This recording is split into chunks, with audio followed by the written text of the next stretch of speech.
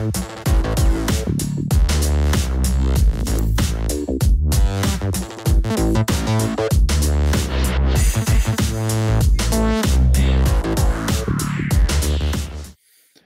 Calum. This is Calum from Engineius, and we're just having a chat with regard to Engineius business.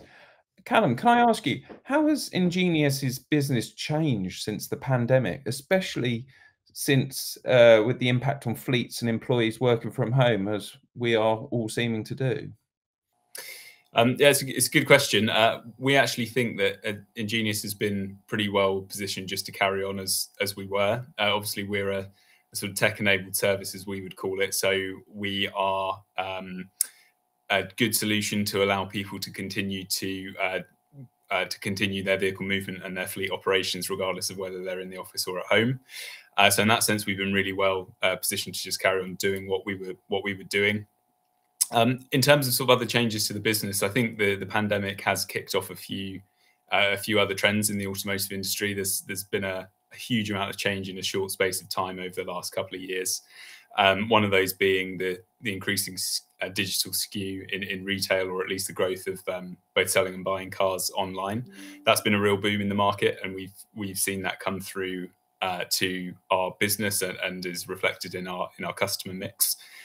And the only other thing to say really is that actually we've just grown significantly since the pandemic. So relating back to that first point in terms of being well positioned, we feel like it's sometimes disruption is a good thing, and it can bring benefit. And certainly as a sort of digitally focused business, over the past couple of years, despite the pandemic, actually we've seen an awful lot of growth. You touched on sort of the areas of growth, but are you able to give any more sort of detail on the growth areas of Engineius during the pandemic and since the pandemic? Yeah, absolutely. So one of the things that's always been quite unique and a real strength of Engineius is the nature of the customer mix. So our top 6 customers are all from different sectors. So leasing, retail, online retailing, corporate fleets, fleet managers, breakdown organizations. So firstly, we're starting from a broad base of customers. And then within that, in terms of recent growth areas, then it really has been the sort of retail side that has been driving a lot of the growth over recent years. I talked a moment ago about both buying and selling cars online booming. It's obviously well publicized in terms of buying cars online with the likes of Cazoo, Cinch and Kazam, but actually selling cars online, whether that's sort of via motorway or it's via the dealers setting up their own private car buying channels, or it's car buying group, or it's you name it. There's lots out there. That's become a real growth area for us. It's a really good intersection of both the service and the tech that we offer, both of those things being really useful to people buying cars online. So the ability to do an instant and real-time inspection on the vehicle is something that's unique. And then I guess the final thing to say is it's been a challenging market. So yes, we've been growing really strongly, which is great, but it's true to say we're not entirely insulated from the challenges in the market, particularly in terms of two things: driver shortages, but also chip shortages. So to turn it into a positive, at some point we expect a lot of growth to come out of the accounts that we've already got, purely because in lots of those there's probably 30 or 40% dip at the moment in demand, purely just due to the shortage of vehicles. So yeah, that's a whistle-stop tour of the growth as it stands. Would you say that lockdowns gave Engineius the chance over the last 2 years to make changes to your services and maybe innovate more than perhaps you were at that time? Well, so Engineius is a pretty young business. So we only delivered our first vehicle in April 2018.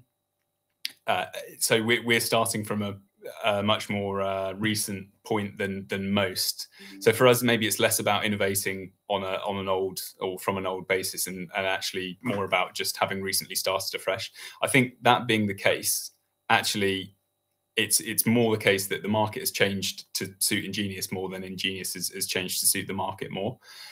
We did look at a few innovations when COVID first hit. So we, for example, launched a sort of consumer-facing service on our website, which, to be honest, is a marketing channel just to demonstrate to people what we do. consumer bookings really are sort of less than 1% of our overall revenue. It's really it's entirely a B2B play for us. So yeah, that's the sort of headline. I wouldn't say we've really innovated to suit the market. I think the market's shifted, and thankfully that's suited Engineius to an ever truer degree. I mean, that sounds it's perfect timing for you guys, as it were, really, in the situation that we're all in. Can you give us any hints of future Engineius developments, either to your services or to the portal? Sure. So I think that tech is the thing that people associate with Engineius. It's the shiny thing that gets the headlines or gets people talking. And so it'd be easy to sit here and talk about sort of bells and whistles and things that we're adding to change the customer experience of using Engineius.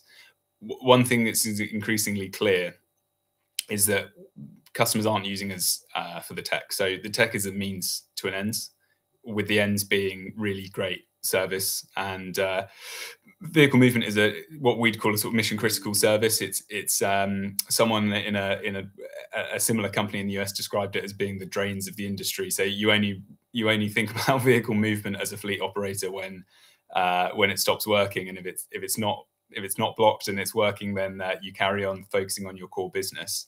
And that's quite an interesting way to think about it, which is just, look, it needs to work, but it's not our focus. It's a service that can't stop working, otherwise it compromises our core business.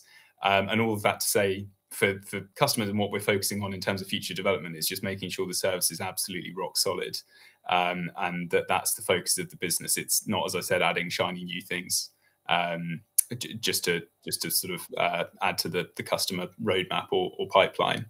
In a little bit more detail, I guess, or at a slightly lower level down, that means a lot of focus on internal workflows, internal processes, our understanding of suppliers, the growth of the supplier network, how well we engage them, both our self-employed internal driver supply chain, but also our transporter network partners.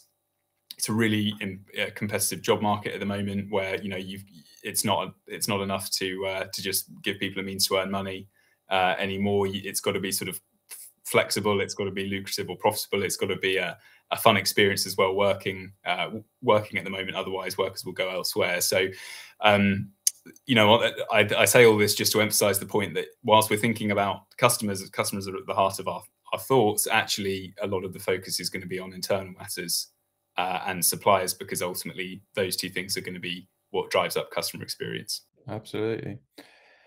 I mean, you mentioned customer service a lot. I mean, is that alongside other things? What sort of other things make Engineius stand out against your opposition? Well, you talked about it as opposition. Just to be clear, it's a huge market, and we think we've, despite the growth that we've had recently, we've still got under 1% market share. So there's certainly room for all, and we're not focused on opposition or beating other people. We think there's plenty of room for everybody that's currently in the market. In terms of what makes us stand out, yes, as I said, tech's the shiny thing. So people think about Engineius and say, "Well, the portal's great." But no, what really actually differentiates us is we think about the accounts that are really successful with Engineius and where we add a lot of value to the customers that we work with. What's consistent across those accounts is the fact that they are big, complex, sometimes quickly growing businesses that are operating on a nationwide basis, and they need vehicle movement to be sort of plugged in, if you like, to enable their core operation, and they need a one-stop shop that gives them instant price guaranteed fulfillment and takes the headache away. We talked about vehicle movement being the drains of the industry, and again, to go back to thinking about it that way, what we're providing for those companies is a really critical service across the whole of the UK, often for complex businesses. If you think about a leasing company, it might have new vehicle deliveries, end-of-life collections, midlife swaps, servicing movements, deliveries onward buyers. They might have a whole range of different movements that they need to do. And what Engineius provides them with is a nationwide one-stop shop to do all of those vehicle movements and have control over them all online at the click of a button. So that's it. It's control, and it's the one-stop shop that Engineius provides. You guys obviously are current holders of our best fleet service product from our business car awards Yeah, last year. thank you. I'm pleased to be speaking to you about this now. How has it changed the business winning that award, and how do you plan on keeping hold of it this year, more importantly? That's a very good question. So first and foremost, I think that the main thing that it's given us is increased credibility. The automotive industry in the UK is a very tightly networked industry that operates a lot on familiarity and trust. And so it's so important to get names against you, whether that's being, someone joining as a customer, someone awarding you an award as you have done here. It's so important to get those marks of credibility, and we've really seen that actually as our pipelines increasingly, or our customer base has moved from being people that we knew before we started to people that actually don't know us at all and are getting in touch with us and are starting trading with us entirely afresh. So yeah, the key thing it's given us is confidence as a company that we know we're doing the right thing, but most of all credibility and external sort of validation that Engineius is onto a good thing. In terms of what we're going to do to try and hold on to it, we have got some exciting things lined up. Despite what I was saying a moment ago about it being all about service and not about tech, we do have some exciting tech stuff lined up. And in particular, we've got one big release in the pipeline that should be coming soon, which in short is sort of enabling customers to put together customizable workflows. So almost just as it's very common now for people to build forms online to send out to people, so surveys and short forms to collect data where you can define if you want photos taken, multiple choice, single choice, free text entry, all that sort of stuff. We've got a big release coming out, which essentially flips our current checklist into one of those really data-rich forms. Doesn't sound very interesting, but the key things for customers is it goes back to that one-stop shop thing that I was talking about before, which is regardless of whether you want to move a new vehicle, deliver a new vehicle, collect an old one, sell it online, take it in for servicing, it allows you to be very prescriptive about the workflow that you want the driver to go through in terms of completing that movement. But not only that, actually action and collect data against each of those steps as you go through. So that it's big, it's complicated, there's more to it than that, but we're getting there. And once it's released, I'm very confident it will bag us the second award. We look forward to receiving your entry, and thank you very much for your time chatting to us today. And Pleasure. yeah, as I say, look forward to receiving your entry. Thank you again. Great. Thanks, Martyn.